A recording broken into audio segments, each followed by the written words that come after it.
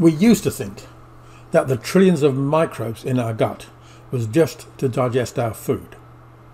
We now understand that they communicate with each other to form part of the intelligent control system which regulates our bodies, particularly our appetite. If we do not feed our gut brain the right sort of food, it releases hormones which makes us hungry, so we overeat and get fat and sick. There are many factors which affect our health and how long we live, but we can be sure that if we feed our gut brain, we release the chances of living a long and healthy life and be fit and active to the very end. And if we do not feed our gut brain, we increase the risk of having a leg amputated from diabetes, dying young and slowly from liver or kidney failure, quickly from a heart attack, or worse, losing ourself from dementia. Microbes have a short life. 1 hour for a microbe is equivalent to a year of human life. They are continuously being replaced by breeding in our gut and being replenished from the food we eat.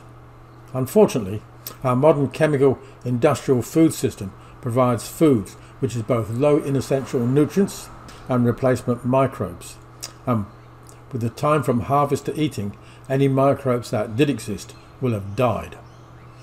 To benefit from these beneficial microbes, plants must be eaten fresh. The most effective solution is to grow plants in living soil full of beneficial microbes and essential nutrients in a GBioTA biobox.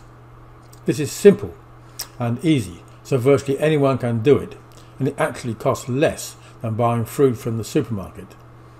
It is a fresh and reliable source of gut-brain food. GBioTA does not supply gut-brain food, but it does show how you can grow your own gut-brain food.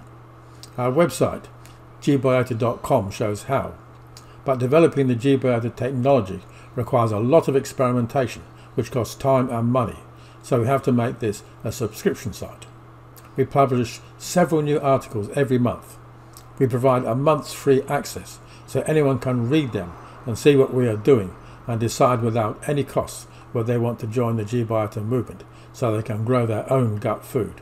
You just have to register, and it costs just $5 Australia per month. After that, you will need to buy an inoculant, a starter mix of microbes, worm eggs and trace minerals from an approved local grower. You can cancel at any time. It is easy, but you have to do it right, providing the right conditions of nutrients, air and water. For the beneficial microbes to breed, the soil must be moist, but not too wet, with an adequate supply of air. If the soil is too wet without air, the conditions favour the growth of harmful microbes. Key to this is a system of partial flood and drain, where we partially flood the soil, which expels the stale air, and then draining, sucking fresh air into the soil. We are making the soil breathe. You can learn how at www.gbiota.com.